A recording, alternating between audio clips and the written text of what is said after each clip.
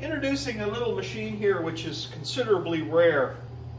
What this is this bolts onto a spindle molder, and it's another shaft that's directly above the spindle molder shaft.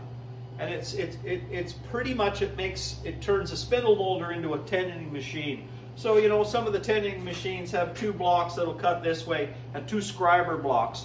This turns a spindle molder into that and turns it into a tenoning machine. Now there's a sliding table on ball bearings here I'm waiting that I won in England. And this is a very rare machine made by Wadkin Bursgreen. It uses stub spindles with no shaft coming through. These are threaded on, very special. This one's a Whitehill style block. I'll make a spindle for this. It has a drawbar, and what that allows you to do is cut long tenons and let your tenon float in up to 8 inches away. It pivots on a little bolt here, so you can have offset tenons for doors and fixtures like that. And it's really quite cool. Locks here, 2.5 inch travel. It's a 7,000 RPM spindle, but I'm going to stick a VFD on there, and I could probably clock it up to 10,000 RPMs, which should just make wicked cuts.